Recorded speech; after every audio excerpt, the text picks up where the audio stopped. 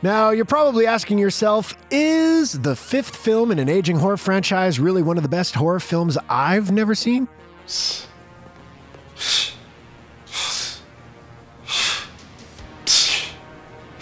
I'm here to tell you that's a fair question to ask, but what you'll find with Hellraiser Inferno is that it's probably one of the most interesting sequels of the Punch, and its journey from page to screen proves to be compelling because it is of some dispute that the final product wasn't originally intended to be a Hellraiser sequel at all.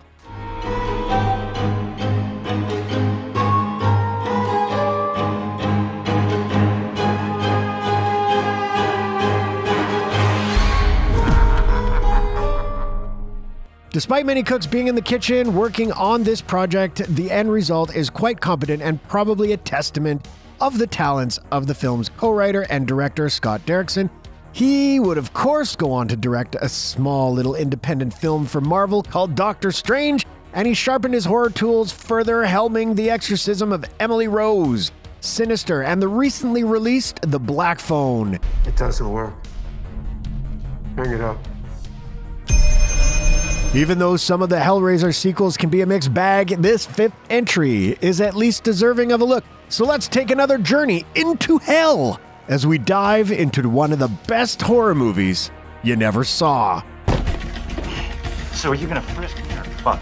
After 1996's Hellraiser Bloodline went through a troubled production and became the last of the franchise to earn a theatrical release, Miramax, from their genre offshoot Dimension Films, looked towards the next viable step to keep the series going, as they now had the rights to the franchise, beginning with Bloodline. Even though the film carried a slim $4 million budget, its $9.3 million finish didn't exactly boost confidence for its future performance on the big screen. It became clear that a follow-up would be a direct-to-video release, so the Weinsteins, yep, those guys, began looking at various pitches for what could be the next movie. One early concept was called Hellraiser Hellfire, which was pitched by Stephen Jones and Michael Marshall Smith. Their idea had the original film's final girl, Christy Cotton, facing off against a plot by a cult to bring the Leviathan and the Cenobites into the real world. The climax was a bit ambitious as it involved a large lament configuration enclosing London. The description alone sounds expensive on paper, so that take on the story was rejected due to budgetary concerns. During a lot of this development, Clive Barker was still on board as producer, even confirming during an appearance on AOL in 1996, after the release of Hellraiser Bloodline, that Dimension was set to make a fifth installment. However, by 1999, things clearly soured between Barker and the Weinsteins because he was dropped from the project due to the oh-so-common reason of creative differences. The situation got so bad at one point that Barker was barred from providing any assistance on the movie. What? We are so serious. You're fucking high! Are you out of your mind? Eventually, Harvey and Bob Weinstein came across a script written by Paul Harris Boardman and Scott Derrickson. The duo was so impressed by what they read that they gave Derrickson $10,000 to direct a single scene from their script as proof of concept. The director showcased his talents with his $10,000 chance, and he was ultimately given the approval to charge ahead as the film's director. On a budget of $2 million, the stage was being set to make a very different Hellraiser movie. Hellraiser Inferno finds Craig Sheffer playing Detective Joseph Thorne, a corrupt Denver police detective who's too busy indulging in drugs and infidelity to really have time to protect and serve. Thorne finds himself discovering a mysterious puzzle box at a scene that has all the markings of a ritual murder. Our corrupt detective has a fascination with puzzles, but he's not nearly prepared for what's going to happen once he solves its mysteries. Once he solves the box, Joseph is plagued by hallucinations, which involve him being chased by a creature with no legs or eyes and being seduced by a twosome of mutilated women. As the story progresses, he begins to make a connection between the ritual murder he stumbled upon and a killer called the Engineer, who is now suspected of kidnapping a child. When Thorne begins to seek out the Engineer, the killer begins murdering all of his friends and creepily leaves behind one of the kid's fingers at every crime scene. If his life couldn't get much worse, Thorne begins getting therapy for his hallucinations, but it's revealed that his psychiatrist is the lead Cenobite, Pinhead, and he informs him that he has been in the Cenobites' realm since the opening of the box, and all of his psychological torture has been at their hands for the sins he has inflicted upon others. Hellraiser Inferno, while maintaining much of the gore and mayhem that has defined its predecessors, does take a bit of a pivot in terms of overall narrative. The film is given a bit of a noirish approach that is complete with a signature-sounding voiceover from the detective at the center of the story. The plot involving the engineer could very well be its own serial killer story, and sometimes the movie plays that way. The fact that this is a Hellraiser film often comes off as an afterthought, and this could be where the dispute on what this installment was supposed to be comes into play. Rumors sparked by Pinhead's Doug Bradley have said that Inferno did not originally begin as a Hellraiser sequel. The actor stated that the script was a pre-existing detective story that was rewritten to add connections to the franchise. This could very well have had some truth to it, since what we know and what we love as Hellraiser does take a bit of a backseat. Minus the connection of the puzzle box, a few Cenobite-infused hallucinations, and arguably underused Pinhead, this could easily be its own original story. In fact, Hellraiser Inferno probably owes a lot more of a debt to the films of David Lynch and Jacob's Ladder than the Hellraiser franchise itself, as it plays more like a psychological thriller. Joygasm! Pinhead doesn't even make an appearance in the film until over an hour and 15 minutes into a 100-minute movie. To be fair, this does throw it back to the first installment a bit, as Pinhead and the other Cenobites don't really have a lot of screen time, but their presence is so strong that you fool yourself into thinking you've seen more of them. They're not the lead monsters. That honor falls on Julia and Frank. You could argue that reducing Pinhead's screen time is a nice pivot back to how things started. However, despite Bradley's claims, Derrickson has stated that he wrote the Hellraiser spec for this film as he waited for the other projects to get the green light. So this will come down to who do you trust more, Pinhead or the guy who dabbled with the MCU? The direct-to-video limitations of the film were felt by those involved, particularly behind the scenes. Special makeups effects designer Gary G. Tunnicliffe had said that he went without payment on the project so that his staff could still be paid when he learned the budget for special effects would be a mere $50,000. Maybe it's the spirit of tenacity of Derrickson's superb vision, but they do the most with what they're given despite the limitations. There are some extreme moments of gore, and you would never guess that any of the effects were stifled by the budget. Take the moment that a pair of Cenobites caressed Thorne's chest over and under his skin, which seriously drives home the notion that pain is pleasure.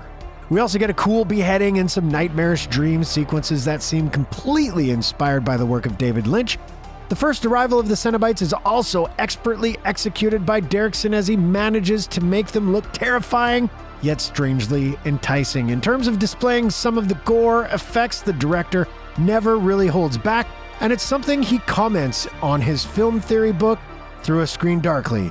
When speaking on the movie, he said, "When I made Hellraiser Inferno, I went as far in that film as I would ever go as a filmmaker in terms of the graphic nature. It's a very grotesque movie. I don't like that kind of stuff, graphic violence personally, but I was making a movie about hell. And one of my ambitions with that movie was to create a portrayal of hell that had some personal significance to me."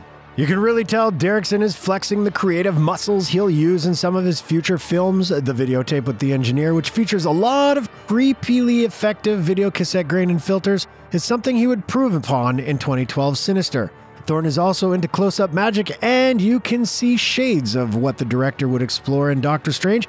These are just the humble beginnings, but he was certainly proving that he had a genre voice worth listening to. The film also plays around with a genuinely jolting sound design that packs a visceral impact on nearly the same level as the gore that's sprayed across the screen. Some of the scenes of violence we don't get to see, but the torture we hear ends up being far more frightening. The movie also plays with visual frights that leave you unsettled. In one scene, there's a man with a stretched face that laughs like a child, and it plays into Thorne's gradual mental decline. Is he losing his mind? Or has he really found himself in some kind of hell? Craig Sheffer really is the only performer of significance in Hellraiser Inferno as Detective Joseph Thorne. He completely owns the role. The character isn't likable at the start, but you grow to care about him enough as he battles what's real and what's truly making him lose his mind. The performance gets gradually unhinged, but he avoids scenery chewing and never goes too far over the top. As for Doug Bradley, by this point he could play Pinhead in his sleep, but the character takes on a bit of a character shift here. He comes off more like a higher power that is passing along moral judgment against Thorn and all of his misdeeds.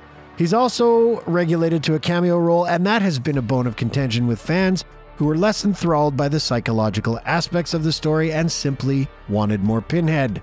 During an interview on the DVD release, Bradley appeared to like what the film accomplished, and he also expressed his pleasure with the fact that Pinhead came off more like a neutral character with the humans serving as the true villains of the story, much like they were in the first two films. Hellraiser Inferno was released on October 3rd, 2000, and reviews among genre fans weren't all that abysmal.